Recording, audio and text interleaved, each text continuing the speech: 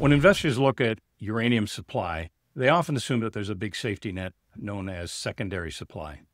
And that would be items such as inventory. It could be government stockpiles, underfeeding, even recycling. The reality is actually very different. A secondary supply can help smooth out the edges of the market, but it can't fulfill a structural deficit. Today, what I want to talk about are a few of those myths about secondary supply and why they matter to investors. Now, the first myth I want to hit is that these inventories are bottomless. For years, the narrative was that commercial and government inventories could cover any shortfalls we were looking at in uranium fuel. After Fukushima in 2011, inventories did balloon. There was a great deal of uranium fuel available to reactors around the world, but over the past decade, utilities, traders, governments have all been drawing down on those inventories, and they don't exist in the same abundance that they might have back then. Right now, we can see that utilities are running on far leaner inventories than they have previously. A decade ago, many of these utilities would be sitting on 3 to 5 years worth of inventory. Today, it's closer to 1 to 2 years. And even government-held inventories are not really available for commercial consumption.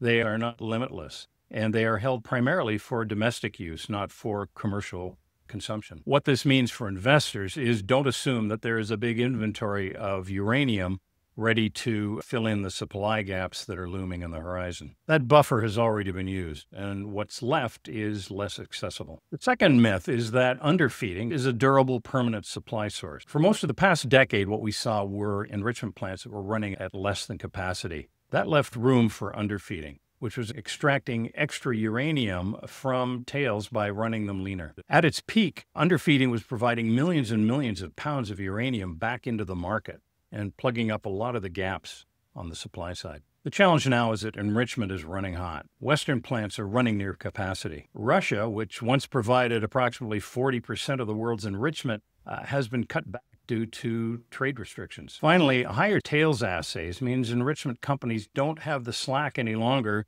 to squeeze out all of that bonus uranium. What this means for investors is that cushion that was being provided by underfeeding no longer exists.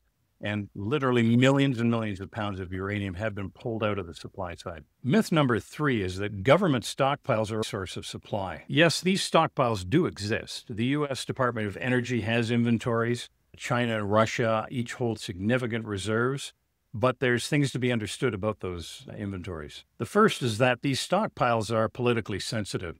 They're being held for energy security, not for the global markets. Second, when they are released, they typically are directed towards domestic utilities and strategic programs, not fed out into the global market. What this means to investors is that government inventories really cannot be relied on as a source of backstop to a supply shortage. These represent more strategic chess pieces than they do market resources. Myth 4 is that recycling and reprocessing are going to fill that gap. Many investors will hear about MOX fuel, they'll hear about recycling spent fuel, re-enriching tails, etc. And although these technologies do exist, they don't contribute at all to the overall supply. Primarily, you'll see France and Russia and Japan have all dabbled in these technologies, and some of them are coming along. But in terms of the makeup of what they represent in the global supply chain, it's very marginal. For one, mixed oxide fuel, or MOX, really only represents a